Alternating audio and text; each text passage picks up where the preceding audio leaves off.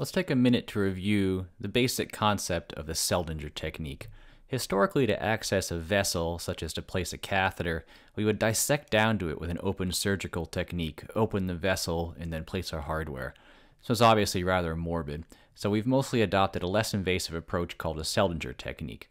Broadly speaking, we're going to do this by inserting a needle into the skin, perhaps under ultrasound guidance or using a landmark technique. We're going to enter the lumen of the vessel, creating a passage into it. We're then going to pass a wire down the needle to hold our place in the vessel.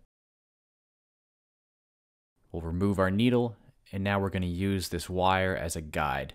Over this wire, we can then dilate to establish a subcutaneous tract large enough for our hardware, and then we can pass a catheter or whatever we're placing over the wire into the vessel, creating a passage from the skin to the vessel, and we can remove our wire. Generally speaking, that is a Seldinger technique. The rest is just details.